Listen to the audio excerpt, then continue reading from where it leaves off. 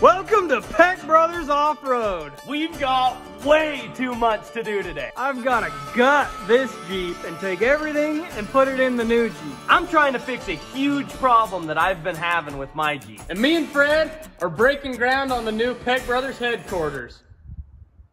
What?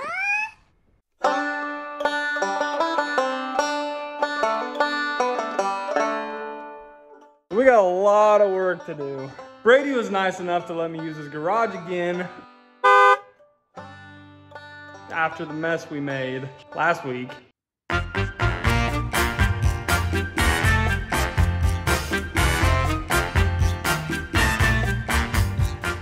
As I was reaching my hand in here to unplug this and the windows, yeah, almost got stung. We're just dealing with nothing but bees around here. But now that we got the crossbar, the seats removed, the doors removed, we can start taking out console, dash. The dash comes out in like 4 different layers. Pain, we gotta take all the roll cage bars out. This is a big job, but somebody's gotta do it. The big problem that I've been having on my Jeep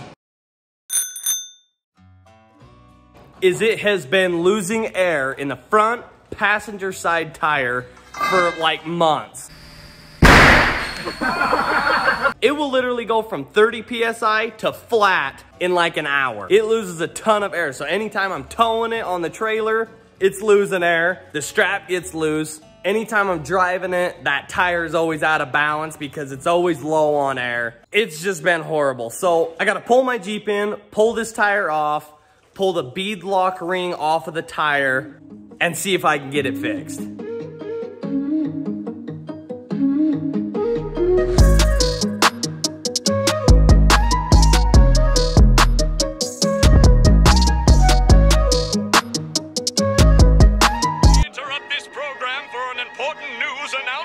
I could go on all day about the reasons why we should build a shop. Really, the biggest reason is because I haven't been able to pull my truck in my own garage for like a long time. Hopefully this will alleviate that headache. We'll be able to park in there in the wintertime. It'll be nice and somewhat warm, and we can keep all the Jeep projects, all the spare parts, all probably the shirts and our inventory in this shop as well, so you guys can see them get packaged and sent out. That's kind of the plan for this. Who knows, maybe even Caleb and Alex might end up living in it. We've got some serious leakage going on with most of our hydraulics. Just about every single orifice leaks on it, but we just keep adding fluid and it seems to work all right. One of the other things that you got to make sure that you add is diesel. And I just ran out, and everybody who owns a diesel knows that you don't run a diesel out of fuels. I just put some in. I have about 5 gallons in there now, and I got to try to get this thing started so we can start digging.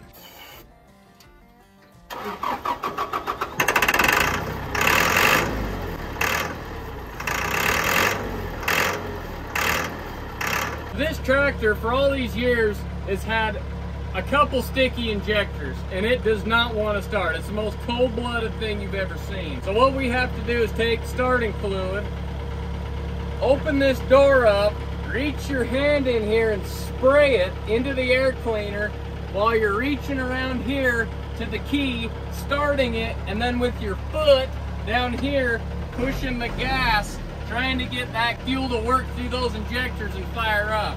If you don't push the gas in this thing, it will not start. And usually it takes a couple of shots of ether to get it going.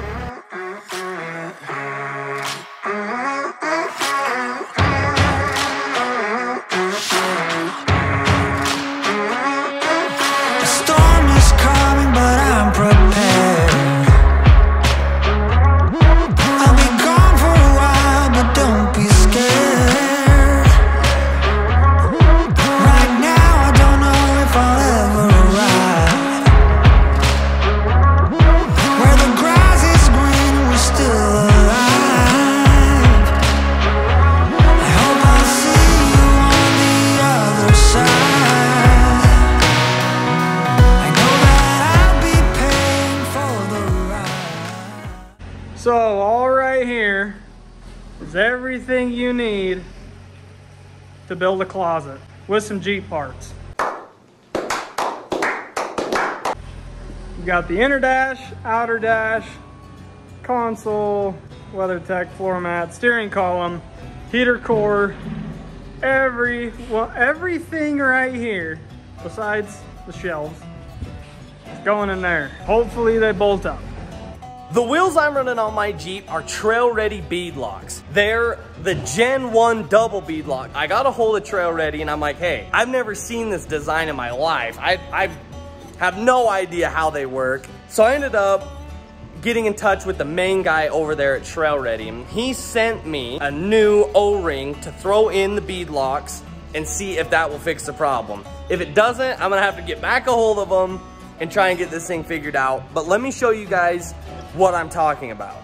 The way that this beadlock works, if you can imagine this wheel, the lug nuts are going like this, and you're looking at it from the side. Your tire kind of mounts like this. Tread kind of comes up, treads up here, right? And then you got the other on the bottom, comes down just like this. Treads down here. So the way that this works is this inner beadlock ring mounts from here to here, and it keeps pressure on both of the inner beads to keep it pressed up against the outer edge of the wheel.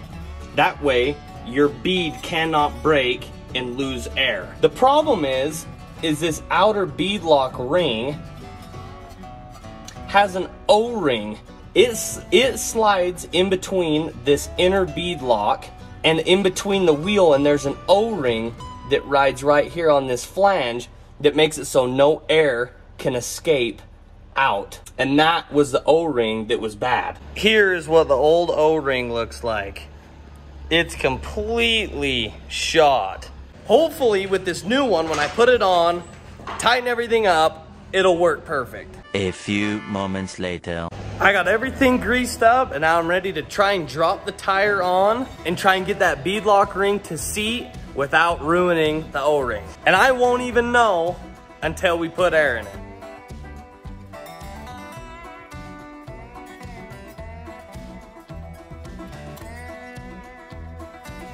Well, here we go. We're gonna see if that O-ring actually sealed and see if that actually fixes it. Got the air right here. Let's see what happens. It's on, tightened up, there's air in it, and guess what? Good news, it still leaks. I don't know if you can hear that, but you can see the Windex in there. Every one of these bolts is leaking. You tripping, bro. You tripping. But this Jeep is going in our local parade in about 20 minutes. So I gotta get this thing loaded up, and I get to carry another air hose and fill the tire up when it gets flat, like I've been doing for the last month.